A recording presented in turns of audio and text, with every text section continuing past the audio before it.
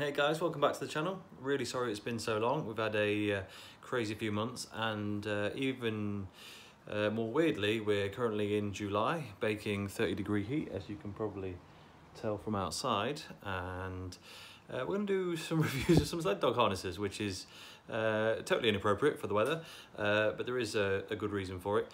We were gifted, or not gifted, we were loaned a couple of harnesses by the great guys over at Sporty Paws earlier this year, well, right at the beginning of the year in winter.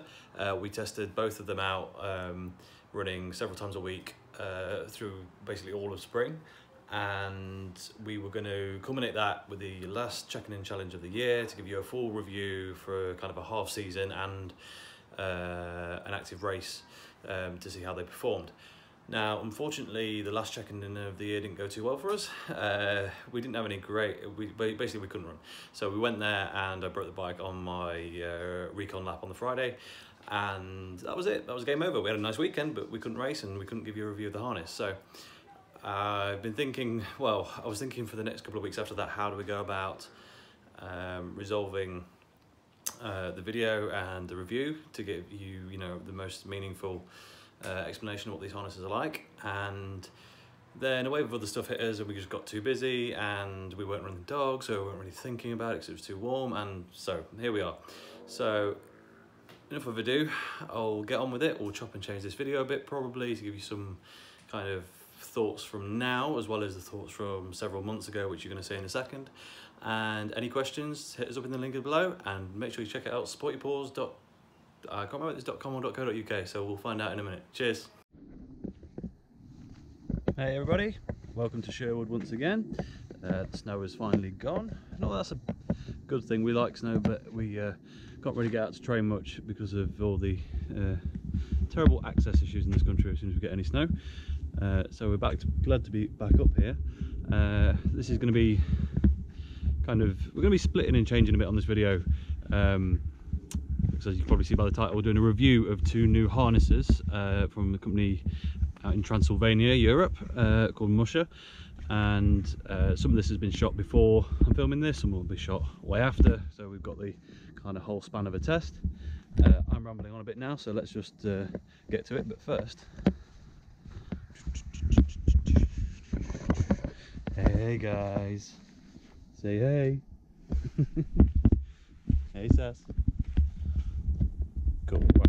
Now they've been attributed, we can get down to it. So walking around, I've got these set up on the outside of the van. So let me get my screen on. Right, we have two harnesses in test. The test was sent out by the guys at Sporty Paws. Their website will be going live anytime now, and you can already order from them directly, sportypaws.co.uk.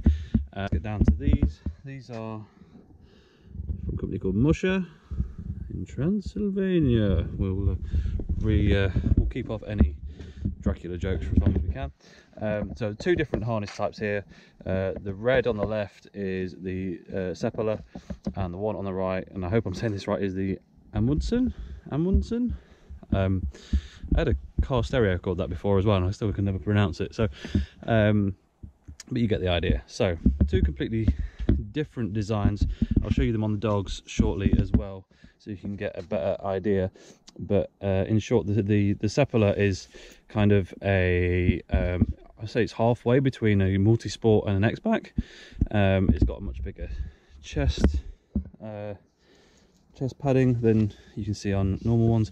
The quality of this material is fantastic. That is actually really quite rigid, but it's soft, really squidgy on the underside, which is obviously great for the dog, and then great that it's going to be, looks like it's going to be really hard wearing and last a long time. Reflective strips, just a nice touch. So it's kind of upside down, but hard to hang harnesses the other way. The clip doesn't come on it. That's mine, just because I like to run a clip on the dog that I'm trying this out with, so you can ignore that. If you did want to buy one of those, they are from I can't remember now off the top of my head, that'll come back to me. So yeah, that's that. You'll get a better idea in fit on that one. There's no adjustments on it whatsoever. It's a pretty standard harness, but the fit looks good and is nice. That's been tested out on my girly, my black girl. We can have a find there. So you can see the size, that's her. She looks quite small compared to the other two, but the other two are huge for the breed. She's a very large female, clocking in about 25 kilos. And as you can see, if you consider that, and then all the other two are, yeah, she's a pretty big dog still. So, and that's the XL in the Seppala. So now we'll come on to this, which is the Amundsen. I'm going to keep saying it like that, and I don't know if it's right. So similar situation over the top of the back with that really not that kind of wrapped style with the super squishy bit underneath, which is really nice. Behind these clips as well, you know, loads of squish there. They're not going to dig in to the dog. Now the difference on this one obviously is, you can probably tell, this is super adjustable. So this is interesting. The interesting thing we've got going on here is this is also an XL. This is being tried on the white dog behind Saskia Nanook, who, as you can tell, is at least clocking 5 kilos and a fair few inches in height above her. He's a primary test, white boy at the end there. But we've done one run with these already. I'll say that much. Obviously they're a little bit dirty, which is why. And the fit's a bit weird. Now I'm going to adjust it again today. The problem sometimes with these things that are so adjustable, once you get it right, it's brilliant, but trying to find that sweet spot can be a bit weird. So what we found is the neck and chest area is totally identical between both of these, both being an XL, which would make sense. They're both the same size, both the same brand. But the body on the Amundsen seems to be designed for a dog even bigger possibly than the one I'm testing out on. I've got these straps reduced, these body straps reduced right down, and then this one, because it's quite a long dog, and this is, I believe, designed to fit further back than the tail. Well, not necessarily this bit, but it's a very long in the back harness, is the intention. So that's, and it's quite a long dog, so we have got that relatively far out.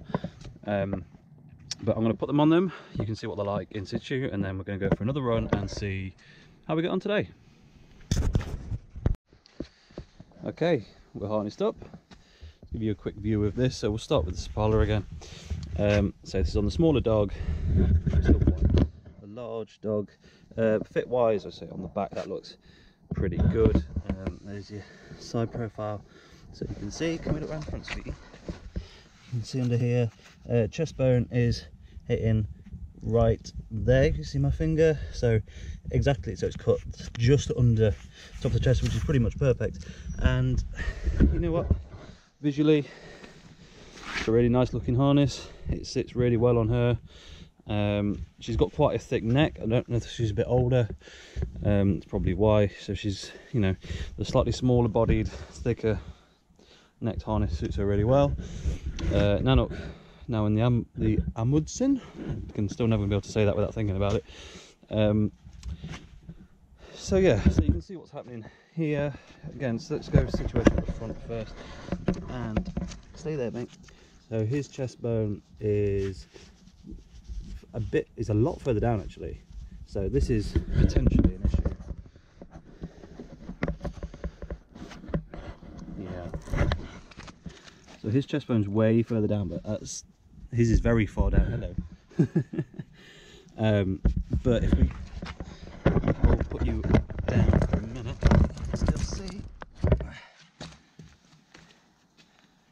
I'm pulling that in, it's actually not getting, and there's no contact there with, you know, interfering with his airways. It's all on his shoulders, so it may well just be, especially given the design of this harness, that it's much more as a shoulder strength kind of driven system, more than more the chest and traditional method. So we'll see again how he performs today. It's fitting quite well. His last rib, so his last rib is here where my hand is. I'm going to struggle to do. I've got enough hands to do this. So if I hold that there, his last rib is pretty much where that clip is, which I think would probably be about right with that, and then that's coming just to be on the base of the tail, which again I believe, as far as I can find out, is the kind of design fit.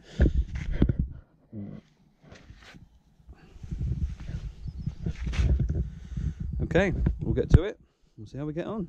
Go! Oi, oi, oi, oi.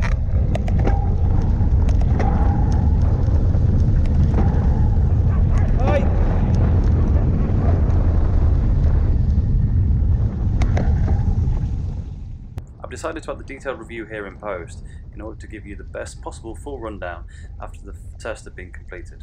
I'm going to repeat myself a bit here, but I just wanted to confirm and review the parameters for the test. The parameters were pretty simple. 2 harnesses replaced my normal go-to non-stop free motion harnesses for 2 of my most competent running dogs. The test ran from February to May 2018, covering the end of the 17-18 mushing season, and throughout that we had a lot of pretty vile weather. As a result, these harnesses got properly tested.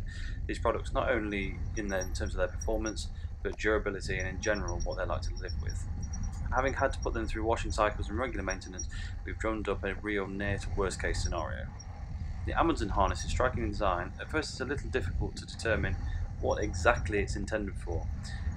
But it is most definitely a full bore sled dog harness. It is not a weight pull or pulka style like some of its design cues may suggest. It is what I call a seriously open back harness. It's quite hard to explain, but it's a power hungry harness, benefiting real sprint dogs over more traditional endurance dogs for sure. My review of this harness will have to be a little skewed. It didn't fit my dogs especially well. Now, by all measurement accounts, we had exactly the right size, and it would have been the only option of the range for my dogs. Any smaller would have restricted the airways, and well, to be honest, they don't go any larger, and it was plenty large enough on the back anyway. It was just the wrong shape.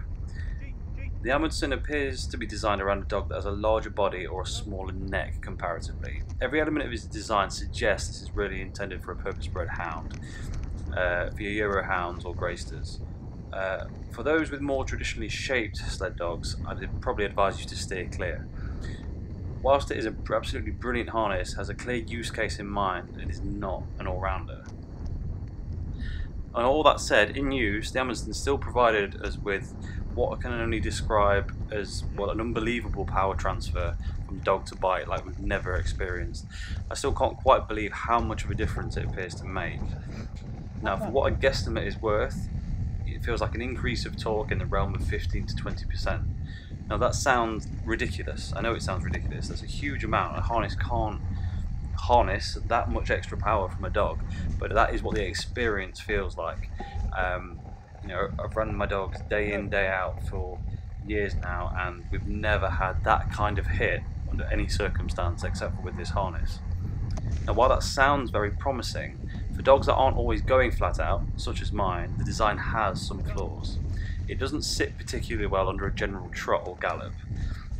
The free-moving nature of the harness, when not under load, can appear to cause some possible minor irritation or discomfort for the dog, typically during the energy-saving sections of a run. I don't believe there's any actual pain here, but rather than the way that the harness can move around the dog and oscillate around the body could be an unnecessary distraction whilst running. The open back nature also leads to another potential problem. This is by far one of the easiest harnesses to back out of I've ever used. Having sibes, that can be a bit of an issue. Now, this isn't a fault as such, it's actually the very nature of which this harness is designed and use case is required. It will be absolutely brilliant for dogs that it suits, but it just makes it that bit less ideal for ones that it doesn't entirely. Now, this is just something I want buyers to be aware of, and I'm by no means slating this harness. It is in terms of you know, harness engineering, I've never seen anything like it. It's absolutely fantastic. So, moving on to the Seppala, this is something like part X-Back, part multi-sport harness. Now, there's already hundreds of both of these options already available to sled dog owners, and so do we really need another one? Well, actually, yeah, in this case we do. The Seppala is more X-Back than anything else, but it's an X-Back with a design and material tech from more modern multi-sport styles. The front end of any harness is probably the most important, and with this, it's also the most impressive part of the harness. I really do believe the front end on this is superior to any other harness I've seen, and there's quite a few. It's something about the angles of the shoulder, the neck straps, and the perfect padding running all the way down the chest that makes this an absolute standout piece.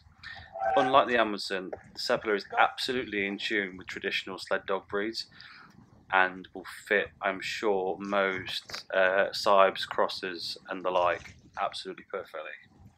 The sizing on this is also quite interesting. It fits two of my dogs who are fairly different sizes very well, and in their non-stop harnesses they are absolutely different sizes without question. Now, there's a lot less to say about this harness for sure, but that is absolutely not a bad thing. It just worked for us so incredibly well. There are much fewer nuances and caveats, and as a result, it is an out-and-out top of the category contender for sure. Of the two harnesses, this is the one that I will be keeping. I'm not getting rid of my other harnesses, but I want to long-term test this for ages just to see exactly what happens to it. But I can see without too much hesitation that this is likely to be the next sort that I buy rather than continuing with any of the others I've tried before. That's all I can cap off this saying, really. As far as the brand goes, the brand are fantastic. The quality of these things are insane. Go buy one, go look at them, go see what they're doing. I'm really impressed. Absolutely top stuff. Out of these two harnesses, you should probably know which one to go for. If you've got a hound, go one way. If you've got a traditional sleddy dog, go the other. I'm sure you won't be disappointed. That's it for now. Any questions, leave it in the comments below. There'll be a full write-up of this review on howlingyetis.com. There'll be a link to that in the description below. Check out sportypaws.co.uk. I'll see you soon. Cheers.